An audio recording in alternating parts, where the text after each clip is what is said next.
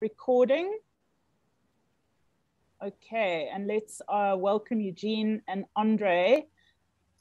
Eugene, are you there? Yes, we are here. Just going to switch on the video. Okay, fantastic. Hello. How's everybody? I'm Eugene, and this is Andre. How's it going? Nice to meet everybody. Hello. Thank you so much for the last minute invitation acceptance. I almost kind of ran over time, so thanks for letting me know that I was running late. I want to do a little bit of an intro to natural law and common law and what it's all about, what it means, how to think about it. So if you could be our initiator into natural law, give us a little bit of beginning steps, that would be amazing. Okay, so I'm going to try and do my best. It's quite a tall task to kind of take it and squash it into 15, 20 minutes, but I'm going to try and do my best, and I'm only going to try and take the basic stuff. There's a whole lot more to this. I had a couple here this morning that started at 9. We finished at 12:30. Obviously going into more detail, explaining the whole difference from common law, natural law, what's the difference between lawful and legal, what rights do you have, where do you derive your rights from, on what rights can you stand, how do you protect your property, what is included in your property. So the spectrum is quite vast, but if you're not going to start at some point to prepare yourself for the onslaught of the system on you, then you're not going to have any framework or grounds that you're going to stand on to at least protect yourself, to give you a point where you can say, okay, listen, guys, stop. That's it. So there's a difference between lawful and legal. Legal is the legal constructs that's been built in our minds, that's statutes and acts, things written, anything written by man, anything made by man, that's legal. And that's called legalese. It's legal language. Then you have lawful. Lawful is where you derive, like this session now, natural law. What is natural? It's inherent. It's not created by man. There's a higher truth to it. It's not a truth that is relative. It's not subjective. It's an absolute. If it is relative, then that means my truth versus Andre's truth, which truth is more applicable? Who's right and who's wrong? Well, neither, because both have a right to determine what is truth and what is not truth. So if you're going to look in terms of what's happening in the world around us and look at what they are doing and what they are trying to force upon us, if you feel that what they are doing is wrong, then that feeling and that thought is from somewhere else than from inside yourself. They believe what they are doing is right, and they believe that they have a right to do what they do. But if there's an absolute law, if there's an absolute truth that stipulates you will cause no damage, injury, loss, or harm to your fellow man, and that we are all equal under that requirement, then I have a right to say what they are doing is wrong. So that's where natural law comes in. And it's that basic principle that I have the freedom to do as I will, as I wish, but within a confinement, within boundary. That does not mean I can do what I want and then I injure Andre. It doesn't extend that far. It's freedom to live my life as I choose within the confinements of not injuring my fellow man. Mm-hmm. So that's the basis of natural law. Then in terms of where we're standing today, there's so many people saying, but this is my right. This is my right. You know, it's constitutional right. It's Declaration of Human Rights from the United Nations. The problem that you've got is those documents are man-made. If you have a document that affords rights within that document, then that same document has it stipulated that it can also suspend and withdraw those rights. But if it's natural law, if it was given by divine decree at your birth, it's inherent, it's inside, then only the one that created you has the right to suspend or withdraw those rights. No other man has the right then to tell you, sorry, your rights are suspended. You have no right to freedom of thought, freedom of belief, freedom to informed consent. You have no right to freedom of movement. We are going to suspend those rights. So the difficulty comes in, and that's purely because of the effectiveness of the system and how it's built a prison in our minds. Because the only authority and the only power that the system has is derived from your brain, from your thinking, and from giving authority to that system. But when you realize that my rights are inherent, it's not derived from a document, it's not derived from a piece of paper, then I set myself apart. I stand on a different ground, completely different ground. Then the only way that the system can further on interact with you is contract. So what are the laws of contract? How does contractual agreements work? Contractual agreements work. There's an offer, there's consideration, there's terms and conditions, so performance, and there's acceptance. So that's the basis of a contract. Now, what has happened with the system to our disadvantage, and that's actually our own fault. The same way we never looked after our bodies, the same way we didn't live healthy and we didn't eat healthy, in the same way we didn't look after our minds and how do we protect our property, same thing. So it's built up a system of legislative statutes and acts where they say it's law, but it's not law. It's statutes and acts. And it's a contract. It's a contract of offer, once again, consideration, terms and conditions, and acceptance. Now, on what grounds can you tell government that, listen, the statutes and acts that you are currently trying to enact doesn't apply to me? Because if I was to ask 99% of the people, then their answer would be no, but I mean, the government made that law, so I don't have a right to say no. I can't say no. So we have the Disaster Management Act, and the Disaster Management Act stipulates that I must stay at home, I mustn't move around, I must wear my mask, we have this dreaded pandemic going on, and what we say, that's law. So my question is, do you have a right to say no, or do you have to comply? Now, very few people actually believe they have a right to say no. And the question is, why do you believe you can't say no? If you can't say no, then that means one of two things. You're a subject and you're a slave. Because only subjects and slaves do not have the right to say no. If you believe that you do have a right to say no, then on what basis are you standing? Why do you believe that you have a right to say no?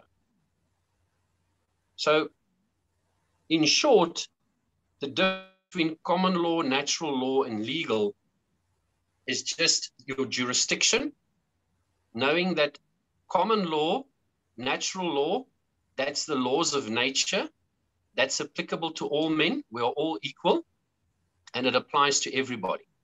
That puts me under the jurisdiction. I don't want to go make it too super spiritual, but I mean, this is my handbook. This is the handbook that I hold very strong to. That's the foundation that everything is built on. And I fall under that jurisdiction. And the rules and the regulations of men fall under that jurisdiction. And as a sovereign, I have a choice. I can partake and be part of the whole system for the greater good. But when that system starts violating my inherent rights, then I have a right to say no. So we have the laws of our road, which aren't bad. It's actually good. It's good because why? It protects everybody using the road, the road system. I mean, if you're just going to have everybody not stopping at stop streets or not stopping at traffic lights, I mean, we're going to have quite a lot of accidents. So that's a good thing. It's not bad. But when they start using statutes and acts to violate something that they ought to protect, then you've got to know on what grounds you're going to stand. and how are you going to stop it? And that's the basis of common law. I mean, it's this platform, I think it's called Lionsgate. I haven't done too much research on it, but Revelation 5:5 actually talks about the Lion of Judah, the root of David, which is conquered. It's going to return. And everything is established and everything is built upon, once again, this foundation. It's not very difficult. But I also realized in the last couple of weeks why there was such a tremendous onslaught, basically on this book, and also the spiritual awareness of our being and why we are here, and the purpose of man, and what we ought to be doing. And the reason why there's been such an attack, massive attack on this book, to nullify it and bring it to nothing, was because this book actually has the answers. Everything in life, everything that we deal with is based on commerce. Every single thing, the entire system, the entire matrix is built on commerce. And that entire system of commerce is based on the 1611 King James Version of the Bible.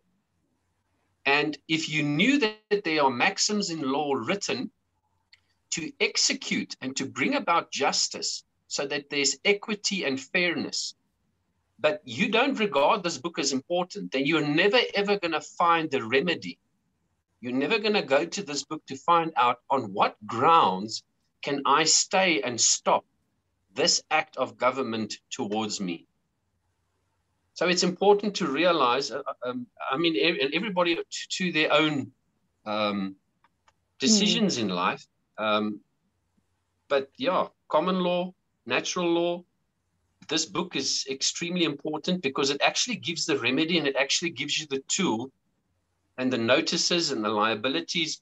And on what grounds are you going to approach government to tell government, okay, Hawkeye, you know, you guys are overstepping your authority. It says in the Constitution, and I don't derive my right from the Constitution, but the Constitution, the Human Declaration of Human Rights of the United Nations, the Nuremberg Code, all those things, all they do is they identify existing rights. They never afforded you those rights. They merely identified something that was inherent, something that was given to you and to all humanity. And once it's identified, it's there to protect. But we know that they've fallen short in this category and they haven't done that. So on what grounds? I go to that Constitution, and the Constitution says, we the people give rise to, who then rule by consent of the people. So government is doing what it's doing because of the consent of the people. And if you withdraw your consent, or you give notice and you tell them, this is where I draw the line. I can't speak for everybody else, but I can speak for myself and I can speak for my family. And I've drawn the line and I've given you notice. But there's a whole lot more to this. And it's also the last thing that I'm going to mention is knowing what is your property. I mean, if I say my property, a lot of people will say, yes, okay, that's your house and your car. It's a piece of land. But there's so much more to that, because my property, I'm going to read for you a segment that I've written as a commercial lien notice. And it says, everything I claim property to me, my right, it's my children, my car, my house, all my property acquired by my time and sweat equity, my tradable instruments, my intellectual property, my freedom of choice, my freedom of belief, my freedom of thought, my freedom to move freely, my freedom to self-determination, my dreams, my freedom to informed consent, my hopes. All of that are subsets of this thing called property. That's who you are. And you need to be able to know, what am I going to do to protect my property? Because no other man or woman has the right to violate or cause damage or harm to my property, because that's the foundational principle of natural law. you cause no damage, injury, loss, or harm to a fellow man or woman. Yeah, I must say I do feel it's like one of the most important things in terms of, you know, so the lion symbology is sovereignty and courage and, you know, truth and, you know, power, those kinds of things, which I think we are all coming back to and really trying to understand. Inner stand, I know, is one of the ways to speak about it in terms of natural law. Sort of stand within around what is power really, what is dominion really, what is authority, what is sovereignty, all of that. And I do think that, you know, this is just a little taste, and I'm so grateful that you could come in and just give us a little thread, because when I did some work at in the middle of winter around sort of sovereignty and this idea of the gold and the flow of sovereignty and the freedom and all of that coming back to the people, the indication or the message was so strongly about find your sovereignty and understand what that means truly, and that is our key to freedom. And I do, you know, think that this work that you're doing and helping so many people with is like, it's one of the biggest keys. So no, the mess, I think the mess that we find ourselves in are our own faults. You know, we are to blame for this mess, because we've taken essentially something which was a gift, which was a beautiful, tremendous gift given at Acts 1:26. Now, this is something that goes even further back. It goes all the way back to 530 and even further back to the Phoenician times. And that Acts 1:26, it's regarding dominion and authority. And then when you go and look, you'll actually trace that Acts 1:26 traces back to Genesis 1:26. And Genesis 1:26 is the beginning of it all, when it says, let us create man in our image and give him dominion and authority over the earth, over the animals on the earth, the fish in the sea, and the birds in the air. And what we've done is we've given authority that was given to us, we've basically given away to a system without realizing it. We've kind of forgotten that we've done that. It's not just drains our energy. It drains that gift that was given to each individual. And it's basically realizing that and reclaiming that. So, Eugene, I just wondered if, before we end, because we've got another session starting soonish, but I'd love to hear, first of all, how, if people wanted to learn more from you, is there a way that they can do that? Or more about the natural law process? Because I know that there's a lot to learn. You know, there's I think I learned about Bibi Bacchus is that woman yes. that went to jail, and then she said she studied it for 7 years or something, and sort of yes. took about 7 years for her to really complete her understanding, you know, around it. So, I mean, I can send you my details, and if people want more information, they're more than willing to. I prefer to sit on a one-on-one and not do like a group session, because there's so much that needs to be shared as a holistic idea, and then also to empower people so that they start to realize how to read, how to look at things, how to comprehend. You use the word understanding. I like to use the word comprehension. And what is the meaning of that comprehension? We know what understanding is now, and we know from the legal aspects what we're doing when we are understanding. So none of us want to understand anymore. We sort of, we've reached that point. I don't understand. I don't understand. So they can then contact me, and we can rather sit one-on-one. I mean, haven't been on this journey very long, although there are aspects and parts of this journey that's been going back 10 years now. But this specific part is going back 18 months and more in depth the last 6 months. And there's a lot of pitfalls, and there's a lot of fake bad stuff. And I've sort of put it together in a form that makes it easy to comprehend, work with, but then also to empower the individual. Because, I mean, I'm not your source. I'm definitely not your source.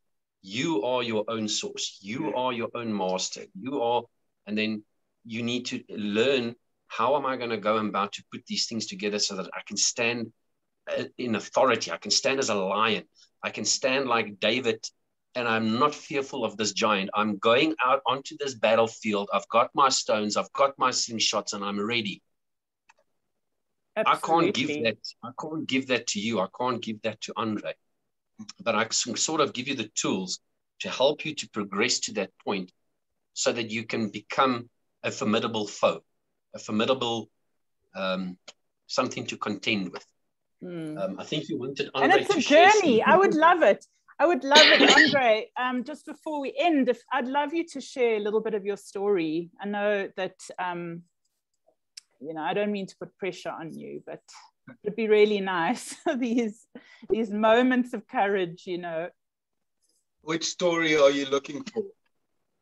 Whichever one you feel to share. So, well, I mean, I was thinking about the checkers situation. Yeah. Well, look, for me, it's been that way since the first lockdown. I mean, from day one of lockdown, it's always been me just going about, you know, just the way I've always lived, you know, my own free will. And there have been a lot of blockages in the road, but as a sovereign person, I've always stood my ground and said, this is the way I'm going to live. And I don't consent to their regulations and so forth. So for me, it's just been, I've just been able to voice myself and to stand my ground without backing down. The beginning was terrible because, you know, you sort of have managers surround you, staff surround you, you've got security surrounding you. I would tremble at the beginning, but now it's just gotten to a point where all of that's disappeared.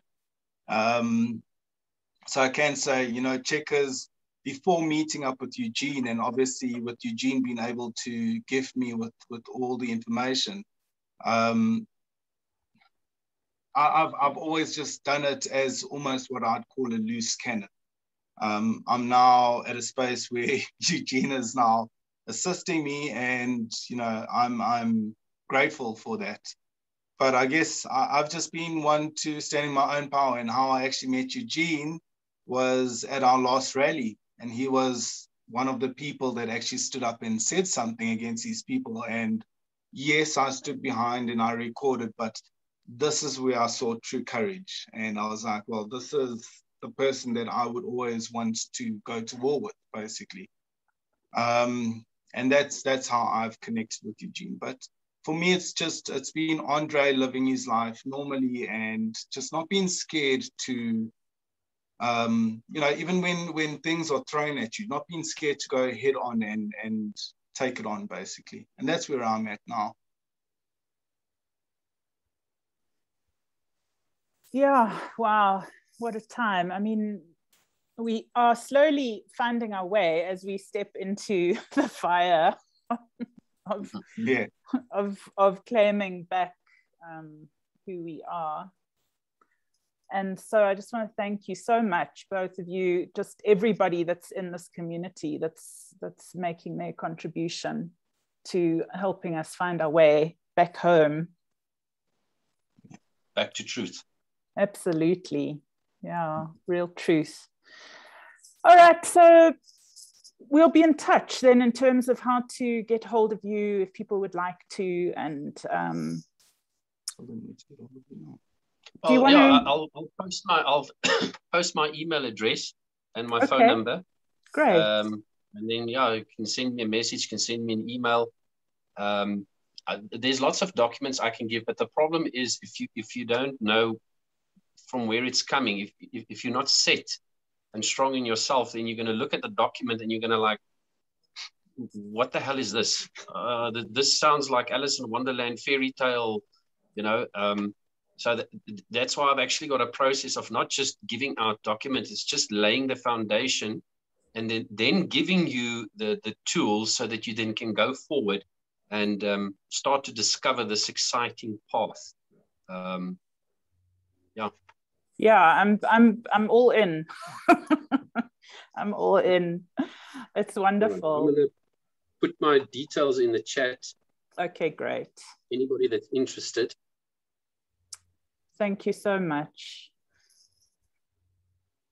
All right, so we're going to close up now. Would anyone like to say anything before we end? Anybody that's in the chat? Let me just try and get this onto the group view somehow. Gallery. Anybody would like to say anything before we close?